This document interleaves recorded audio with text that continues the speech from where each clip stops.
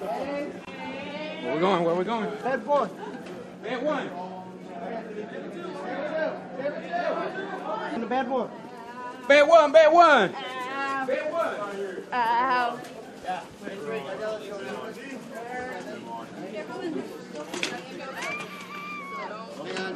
Pull up. Roger. 2 or 3, Roger. What that?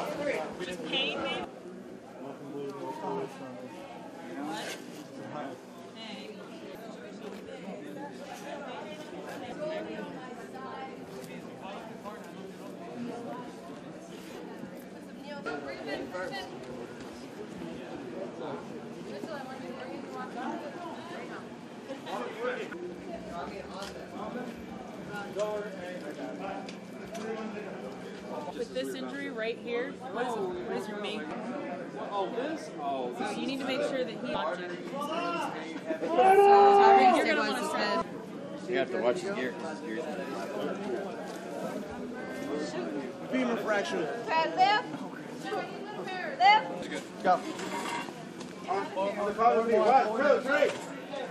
There you go. Can you hand me what's wrong with you? Head first, head first. Being 20, alright, I'm about to pump you full of morphine right now. See, where'd that card go? Did I get that back too? Somebody took it. Breathing. As in breathing, exhaling. You are? Yeah.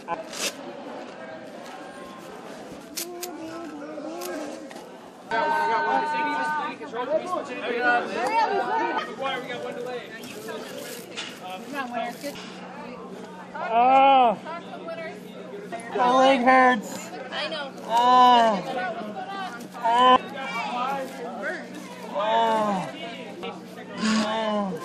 My wife's gonna be. Mom. Who is it? We're doing basically a walkthrough for our new privates for our BAS here in the BSB.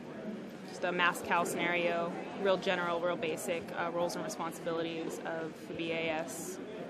So kind of putting them in the role of that NCO or that OIC and giving them the hot seat for a day. This is simply point of impact casualty, triage casualty, walk casualty through BAS, and then evac casualty.